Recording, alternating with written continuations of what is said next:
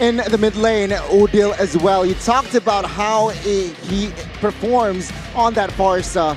Of course, he is still the main pillar in this team, inside and outside of the game. His role is just amazing. But take a look at this. Onic Esports, they're also having fun.